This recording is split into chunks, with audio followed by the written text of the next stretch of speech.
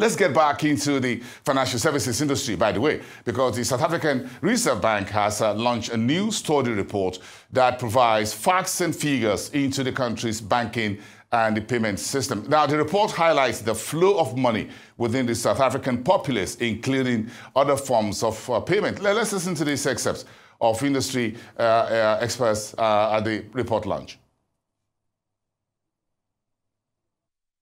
Surprisingly, in terms of the transactions that people recorded, that they what they spent money on, we had classifications in terms of what you spent money on, but there were also options for other, and there were some interesting transactions listed there.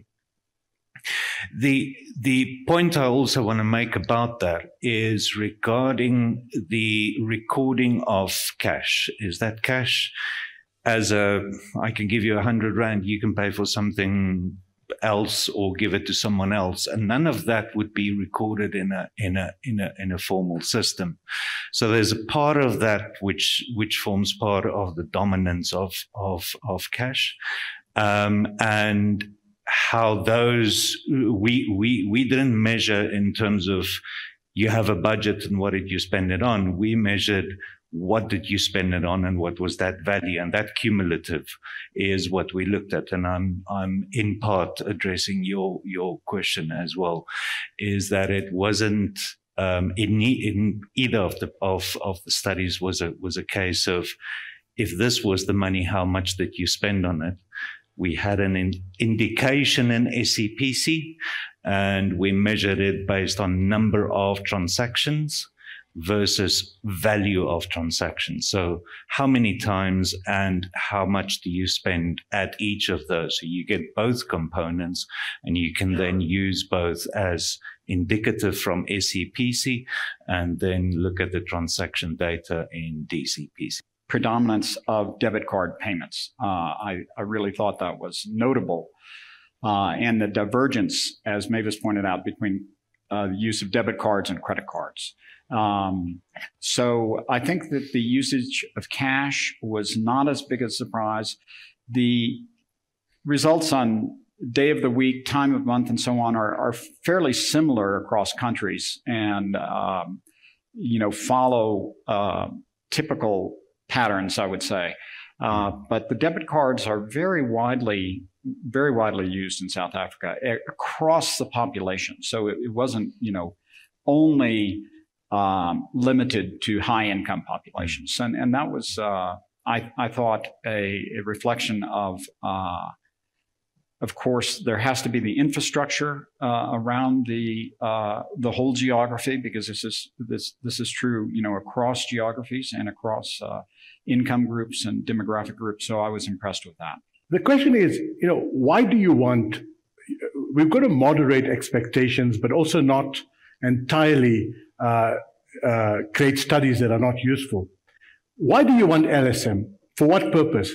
When you're doing an income and expenditure survey, it's very important that you understand how different income deciles, consumption structure, consumption basket looks different, low income deciles to high income deciles. That's the objective here. The question is, what is the objective of this study?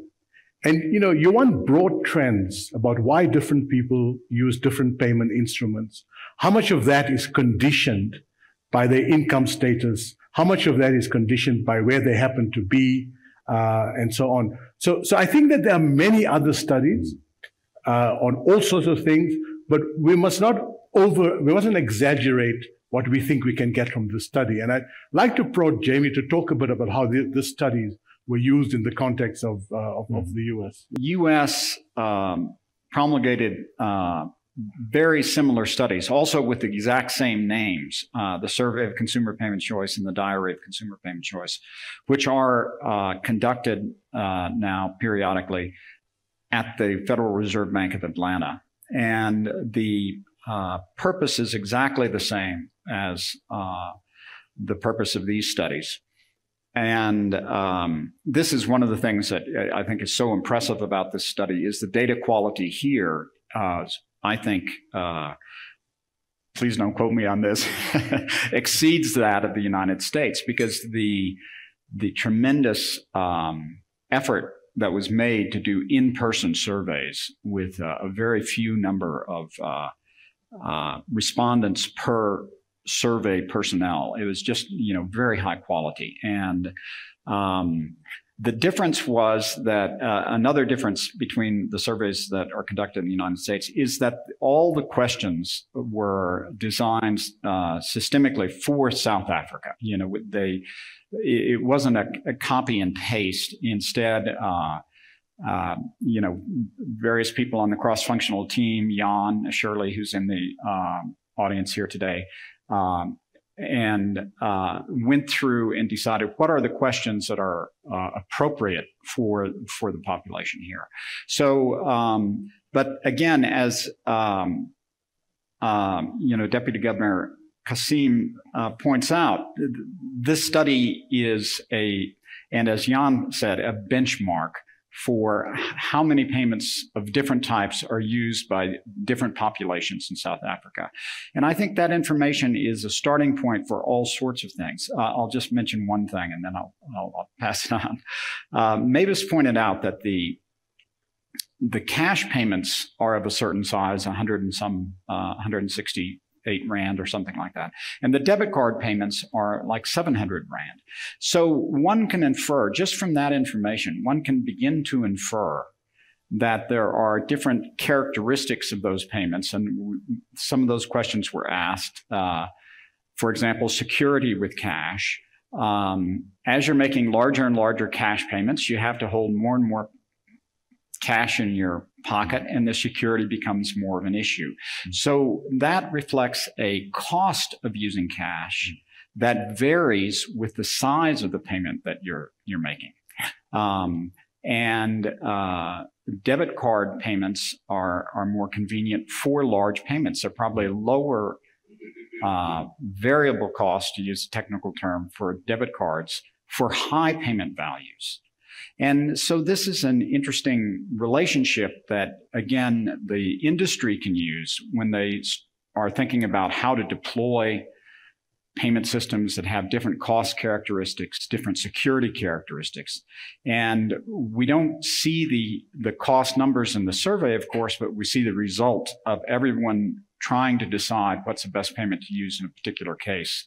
And that gives us our overall results in the survey. So I think post question as to whether the study measured as in the circulation and the number of times as in the the payment method as it moves around, that we would not really have been able as in to do. So what we were certainly able to do is the element that you're asking around as to where that payment method is utilized. So we are able to, as we indicated, for example, with the prominent use of that payment method as in on groceries, we are able as in to see that is either being spent as in on school fees, on rent, etc. So that as in we're able as in to, but this particular as in study to understand that phenomenon of how that cash as in moves around, that is not as in one that we've really seen as in the other jurisdictions as well, but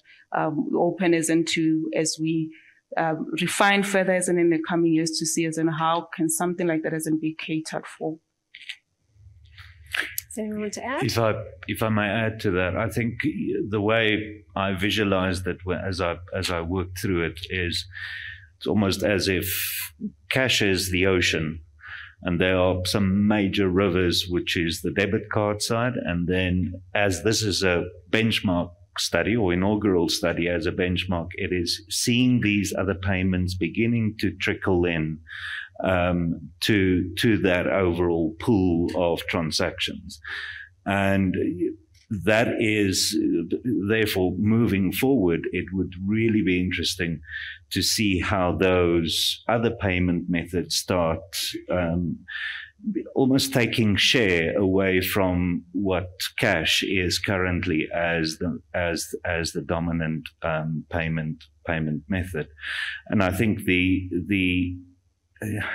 The challenge perhaps is we talk about a virtual card, and in some cases a virtual card you can also utilize through your banking app. Now, to the consumer, it would be, well, I used my banking app versus otherwise it could be known as a virtual card. So those are the kind of complications with, as these payment methods start gaining traction and how they are utilized and how the consumer perceives them to be what it is that they used. And there are interesting transactions that came out of someone who used sending money, like a remittance type of transaction, to send money to her investor, and the investor would then invest the money in some platform. So those are the kind of dynamics that wouldn't really be the almost intuitive assumption from a policy or from a development angle in terms of what these different payment methods may be used for or how they are perceived to be what it is that I did.